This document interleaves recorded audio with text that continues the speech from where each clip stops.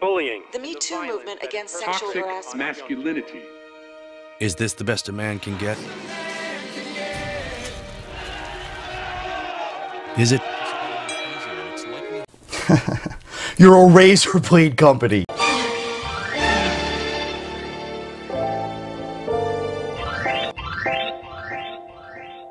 At the time of the making of this video, the ratio of likes to dislikes was about 4-to-1 in favor of the dislikes, and climbing. Excuses.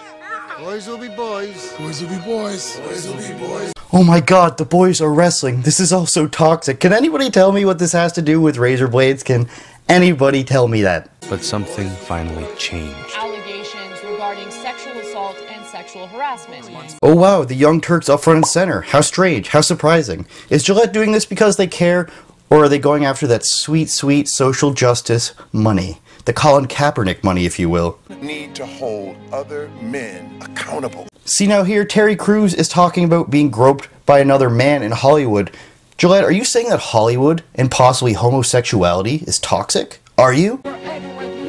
And small. I am strong.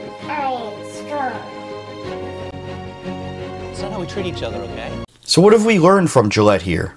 Fighting. Toxic. Hitting on girls. Toxic. Asking a girl to smile. Toxic. Barbecuing. Toxic. They also sort of infer here that men don't properly raise their daughters and don't teach them to be strong, which is kind of messed up if you think about it. I guess they're saying that inherently men are bad fathers, all men are bad, bad man do bad thing. Bullying and harassment aren't male-exclusive behaviors. Women do it too. So right off the bat, this commercial fails on the most basic level. Good point, Rad Dudesman, except for the fact that you're wrong and probably toxic. We need to hold each other as men accountable, and definitely buy Gillette razors while we're doing it. Thank you, Gillette, for helping get Trump re-elected in 2020. There's one big glaring hypocrisy here that I'm not sure if anyone else caught, that within all these old school masculine traits or gender stereotypes or whatever toxic things they want to say that men do, there's one thing that we still need to do, and it's be clean shaven every day. You'll notice that everyone in this commercial, even the seemingly 12-year-old kid, is completely clean shaven, and the only people who want you to do that these days are like bankers and the military. Alright, all these male stereotypes are toxic, and we need to hold men accountable. Well, can I have a beard? Toxic!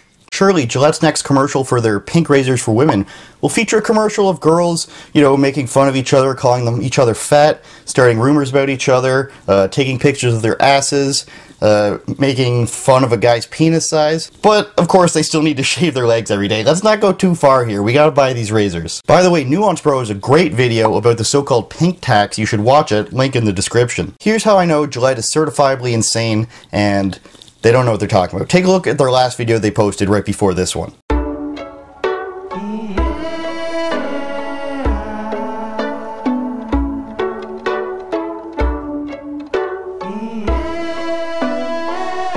For a man with that much armpit hair to be using gel deodorant, he would have to be insane. It stains your shirts, it goes see-through and all liquidy, and it pulls out your armpit hair. And we all know that pulling out hair is the most painful thing in the world.